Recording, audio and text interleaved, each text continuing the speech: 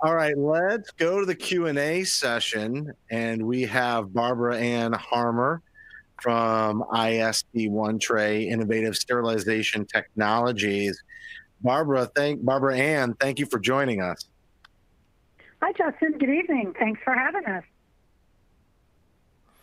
Yeah, this was a great episode, and I'm just going to kick it off with the question that I got in the first section, which I wasn't expecting, about how was it filming and were you nervous? You looked cool as a cucumber in your spots on that episode. So were you nervous, or were you just taking it all in stride?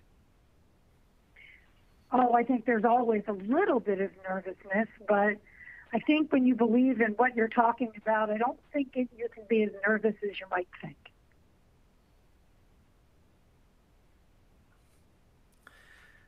Well, now we're going to throw some questions at you, and these are good ones, and I think you're ready for them. I'm going to expect that you've probably heard a few of these before, and it's always good to answer these. But here's the first one.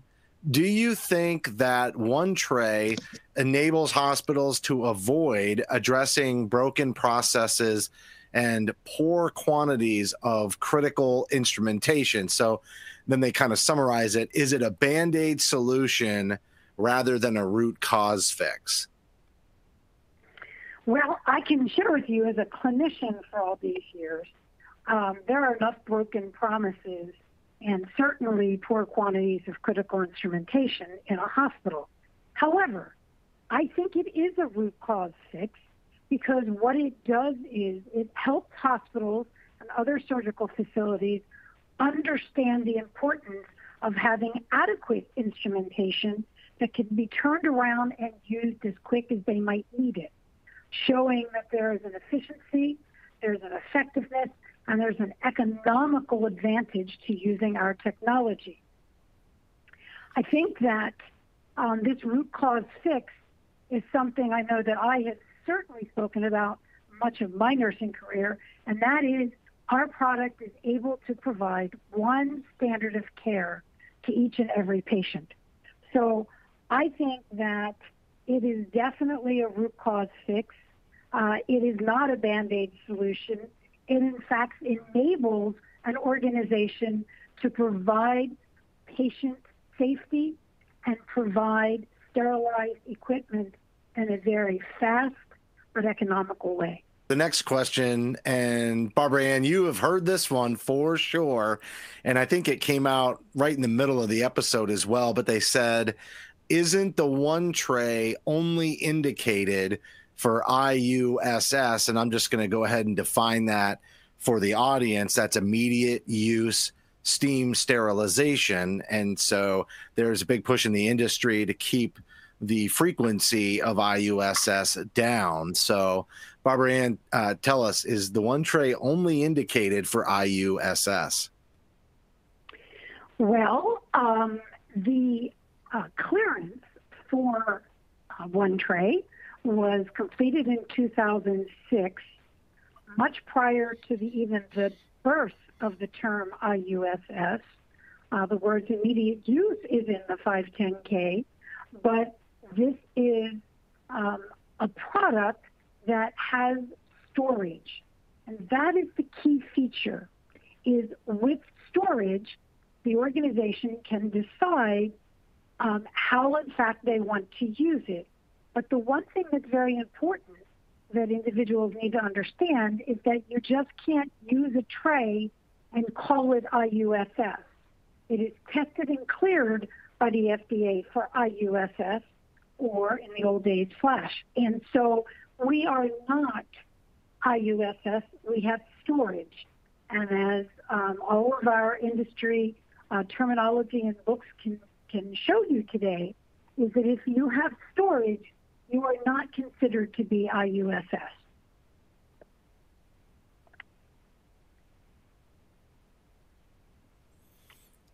Bob's got nothing. You're obviously doing a great job explaining it. Bob, let me ask you something just to key in off of that. When you talk about IUSS, when you were managing the departments, what were the IUSS rates at that time? What was common? Gosh, initially, when I first started managing, they were fairly high, but like most facilities, we were striving to reduce those numbers as best we could and not use anything in the IUSS. I never personally got to where we used nothing in IUSS, but we dropped it down below 3% in our facility, which made everyone very happy. And we also annotated it in the record if we did have to IUSS. But Barbara brings up a good point. I think one of my takeaways from the visit there was learning that science that they're all talking about, and they went through testing just like everyone else, and they were approved to release their product to market. So I think it answers a really big question there. All right, so here's another question, and this really keys in on Barbara and one of your key themes in the episode, which is about moisture. And you were saying that the moisture is coming from the steam. They're asking, what if moisture is already present, i.e. not from the sterilizer? Hypothetically, moisture from decontam is left in a lumen device, then leaks out during the sterilization process. Is that possibility accounted for in the validation? You know, with liquid water is much more resistant to steam penetration. This actually is a new question. This is not one that someone has asked before. However, let me try it this way. One tray is not a magical box. One tray is involved in sterilization. One tray, or your organization, should have decontamination and cleaning processes and policies in place. If you are a follower of IME ST79, you will know that IME ST79 states that all instruments are supposed to be dry before you package them. One tray does nothing differently. We don't want to be treated differently. Your instruments should be dry when they are packaged into a one tray prior to sterilization. The lumens can, in fact, have water in it after the sterilization process, but it's very key to make sure that the understanding is that water is being created in the tray during the sterilization cycle. It is not coming through the filter from an outside source and therefore contaminating possibly the instruments that are contained in that tray. So the answer to the question is instruments should be dry before you put them in a one tray, but instruments, once they are sealed in an operating container that doesn't have any issues and it has been filtered properly and locked down properly, everything that is contained in that tray is just as sterile as the water on your shelf in a bottle that was commercially capped and contained. Mm-hmm. Yeah, Barbara, you bring up a really good point. I would also throw out there, with that very same lumened instrument, if it was placed into a peel pouch, or if it was placed into a wrap set or another container, the same question could be asked. What if that water comes out of that lumen device? Then we're talking about every modality potentially being contaminated. Yes, Bob, I totally agree.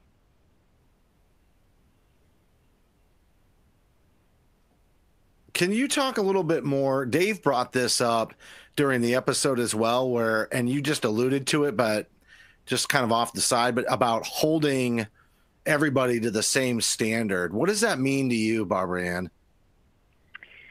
Well, it is interesting. Again, we do not claim anything that we have not proven scientifically. So the way that I would answer that question is our packaging system goes through the entire same process of clearance as any other packaging system. And when we talk about packaging systems, we're not talking about just rigid containers. We're talking about wrap. We're talking about peel packs and packaging in that respect. So we did not go through a process differently.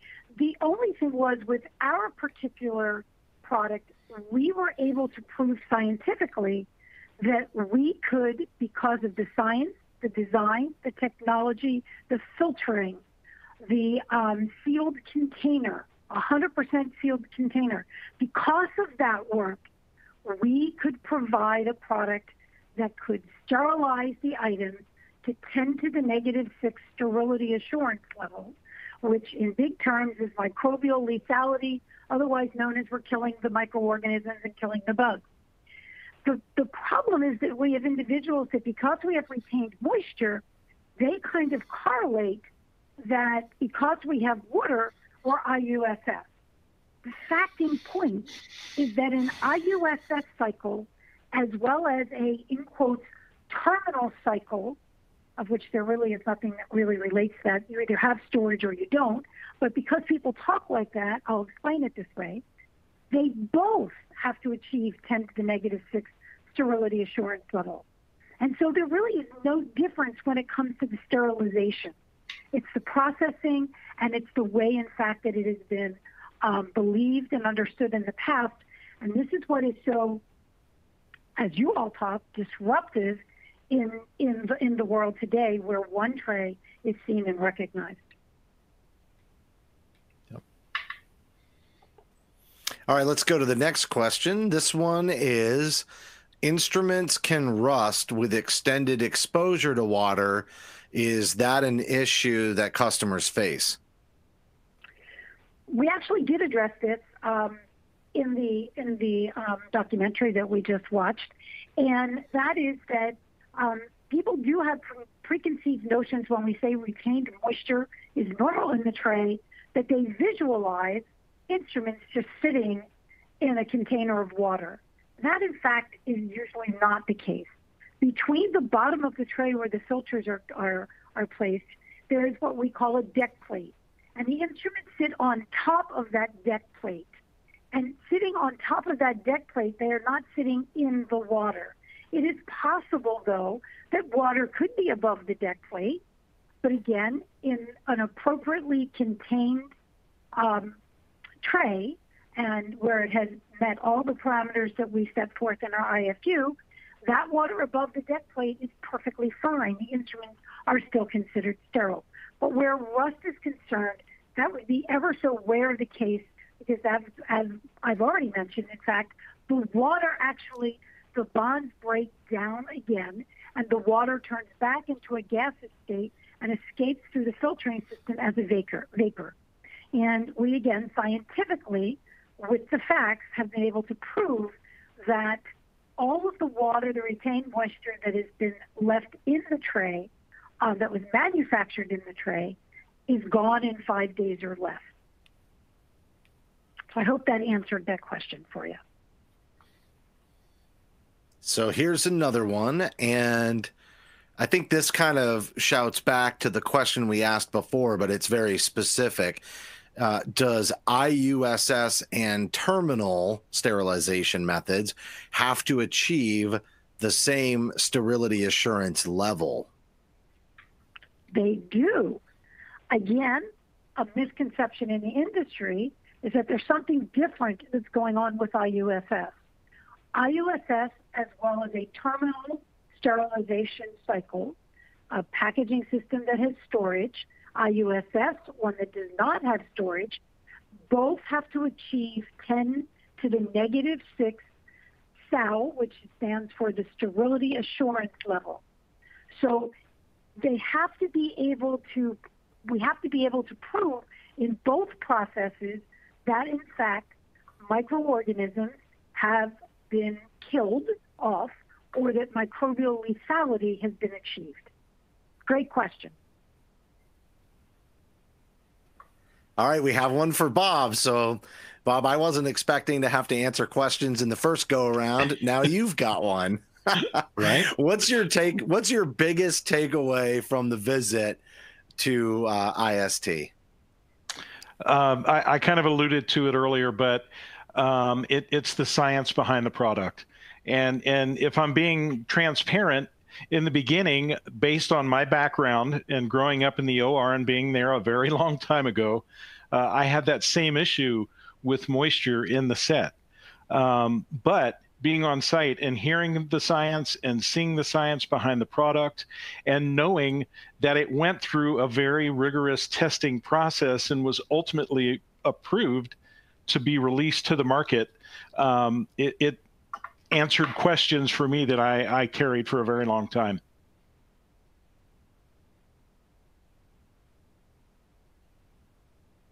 All right, I think we have one more, and I'll just let everybody know in the audience, you can still submit another question. We do have a little bit more time here. Since IUS, it's a follow-up on the last one, since immediate use steam sterilization and terminal sterilization achieve the same sterility assurance level, is the only real difference storage? You know, I love to give this answer because it doesn't really evoke a long conversation. The difference between an IUSS product and one that is terminal by industry definition is a one-word answer. And yep, you've guessed it, that one word is storage. Storage is the difference. IUSS, a container that has been cleared for IUSS, has no storage. One that is able to be called terminal by our industry definition has storage, and one tray has storage. Okay, Barbara Ann, I think that's it for the questions. I just want to thank you. I know you got most of these questions in the past, but I'm glad to hear that somebody threw you a curveball, and you had a great answer. Oh, nope, there's one more question in here. They squeezed one in at the deadline. Here we go. Barbara Ann, can you speak about your face mask project in providing your filters to hospitals during the pandemic? And I do remember seeing this quite a bit on LinkedIn and social media. Well, I can tell you as an ISP employee, there's lots of things to be very proud of, but this was a very proud moment when the owner of the company, along with our administrative team, made the decision to provide 500,000 filters to anyone that needed them, that was providing care to our patients in the United States at no charge. We provided the filters as well as the rubber bands to be able to make the masks, and they were all delivered. What I was extremely so proud about, because it is what our product is based on, is our filtering material provides not only a particulate barrier, but also a fluid barrier. So as an alternative to what is marketed in this company as a surgical mask, our filters provide an excellent barrier for what was needed in an emergent situation. So kudos to our administrative team who allowed this to happen and helped our first line providers. We have another question that popped up. It says, so if your instructions for use do not require a dry time, that's one thing, but what if your instrument manufacturer, and I guess this is speaking from the frontline technician's viewpoint, there's two different instructions for use. The instructions for use for the one tray system doesn't require a dry time, but what if the instrument manufacturer's IFU or instructions for use does require a dry time or indicate a dry time? Where the dry time is concerned, where we don't require a dry time, I think first important fun fact to know, though, and to understand, is that dry time has nothing to do with sterilization. Dry time is sterility maintenance. And so when you have the three-legged stool of the sterilizer, the medical device, and the packaging system, the sterilizer is going to give you their IFU. The medical device is going to give you their IFU, which is going to include the time and the temperature. Hang with me for a second. I'll get back to the dry time that's located in that IFU. But actually, the dry time and the storage and the, in quotes, shelf life, either which way that you refer to it, comes from the packaging system. And because our tray was cleared with 0 dry time, then you would not need to honor, let's say, the dry time that was indicated in the medical device. But let me go one step further. When medical devices go to be cleared, they are presented to the FDA in a packaging system. The FDA does not require that medical device to come through their testing in multiple packaging systems. In other words, in a rigid container, in a peel pack, and or in a wrapped rigid container or peel pack. That is the choice of the medical device company. And so when you see the dry time in a medical device IFU, that is coming from what that medical device used in testing, but in no way does that limit an item from being placed in a different packaging container. And so what has historically been used is the philosophy of and the technique of user verification. Validation is done by manufacturers. Verification is done by users. And so when you perform product families and you take trays through combining 3 consecutive cycles in a department, replacing, of course, all of the testing materials in each load that you place that tray in, you can then prove that you are able to achieve the sterility parameters that were so called for by the manufacturer. So if you take a 1 tray and you place something that had a 4 minutes, 270, 20-minute dry time, and you put it into a 1 tray for 4 minutes, 270 with 0 dry time, or 1 minute if your sterilizer doesn't go below 1 minute, and then you take your testing materials out and you do 3 of those runs, and you can prove that all of your testing materials changed, then you have verified that the sterility parameters can be achieved. That's why Amy created what is called user verification. Does that help? That makes perfect sense. And I think it's a great thing to just kind of add, because we hear it all the time in the industry, the confusion between validation and verification. Bob, I don't know if you want to chime in on that.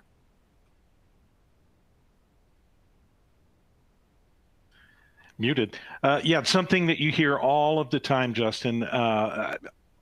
People will continually say, hey, we validated that in our process, so we're good to go. And there's a constant reminder that we can't validate. We don't have the same tools that the manufacturers and the validation testing labs have. We don't have thermocoupling devices and data loggers that are placed in the set to measure temperature at various spots or locations within the container. So it's a great reminder that we can only verify in a hospital.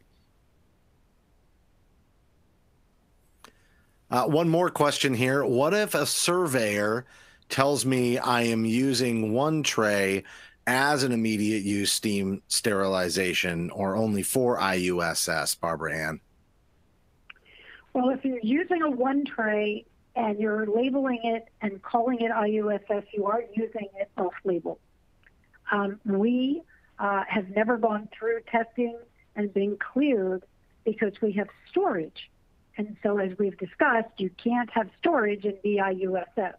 That's an oxymoronish, situation. So if you're labeling it as IUSS, there's a knowledge deficit somewhere that we would love to have the opportunity to correct that, because you shouldn't be doing that. And so, if a surveyor says you are using it and documenting as IUSS and cites you for that, then that would be an apt citation. That would be a citation that would be done in the right. However, if the surveyor, turning the tables, if the surveyor says you can only use this as IUSS, then again, in my own facility, what I would make sure that I have it, I would be able to prove to the surveyor, not only be able to recite, because a verbal explanation is always customary, but I would be able to prove with documentation that I had been able to verify, as we just discussed, the trays or some of the trays that we would be using, so that they could recognize that, in fact, I did meet the sterility parameters. And so teaching and educating all is not a bad thing. And surveyors do not necessarily know everything that they're surveying. And so, with mutual respect and admiration, and again, the point of surveying is to make an organization better, not to browbeat someone. I think it's very important that it can be certainly a sharing of information on both sides of the table where there would be an achievement of a positive outcome, especially for safe patient care. You know, Barbara it's so Ann, you bring up a interesting. really We've good had point. some of our. Go ahead, Bob. I was just going to say that Barbara Ann's bringing up a very good point. It's okay to educate the surveyors, and it's okay to show them documentation or proof or anything that you can to show that you're doing things appropriately, whether it's policies and procedures and things like that. But the key is the mutual respect. You want to talk to them and not argue with them. And I think they will understand, and they will certainly listen to you. I'm going to add that Barbara Ann was on a podcast talking about preparing for the survey, and some of our most popular podcasts have been on that topic. Barbara Ann, one more question before we wrap it up, and this one's a good one. Well, it says are they, but they're obviously meaning the one tray. I'll rephrase it. Is the one tray only used in pre-post vacuum sterilizers? So one tray was cleared to be used in a pre-vacuum sterilizer, but it also can be used in steam post. We also originally, I should say not originally, but in the 510K, we also provided some gravity cycle usages for one tray. Rarely used, but there are items in the industry yet that are not able to be pre-vac, and so there is a gravity. There's gravity information in our IFU that you could certainly use if you ran into that circumstance. But it is pre-vac. The size of the trays would not allow it to be used in a tabletop sterilizer. It is not able to be used in any other kind of sterilizer also. And again, tabletop sterilizers work on a different premise. They work on vacuum assisted as opposed to a pre-vac cycle, so they're different. But the size of our tray would discount that to begin with, so there's no confusion. So the answer to your question is yes, it is run in a pre-vac cycle, and yes, it can be run in a gravity cycle following the instructions that we have in our IFU. All right, Barbara Ann, great job tonight. Thank you so much for participating in the filming of Beyond the Tour and sharing your experience as a surveyor with everyone. And I will just encourage folks to go and listen to your episode on the Beyond Clean podcast. Thank you again and have a great night.